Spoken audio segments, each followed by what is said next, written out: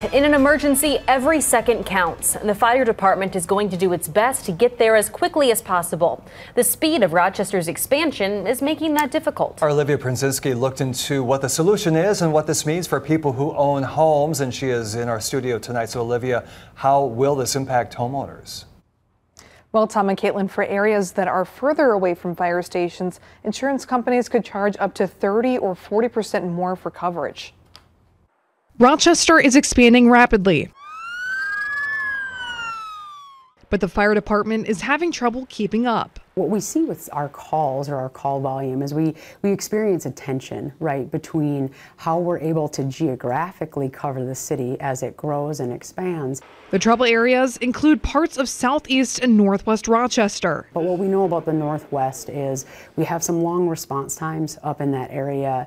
It's been growing quite a bit. It's also on the near-term growth plan for projections. So it is an area that we're watching. And a possible solution to this, an emergency services division. If the EMS division gets up and running and is successful and is able to take a call load off of Station 1, we actually would be able to move one of those engines to an area that might also help us serve that geographic coverage. Currently, response times in northwest Rochester are reaching 7 minutes or longer, and this could pose issues for homeowners. Once you start getting further away from town, further away from the fire department, that's when the insurance companies start having different requirements. That's when you have to maybe find a different company. Insurance companies use a property class system and are concerned that if an engine can't make it to your home in time, it will lose money.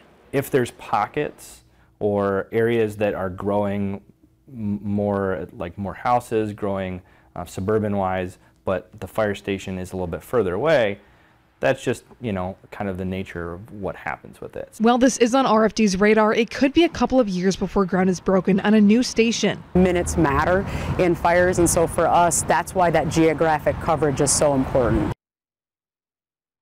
Another possibility is an insurance company could refuse coverage in an area altogether, and improving services to those areas is one of RFD's top priorities in its strategic plan.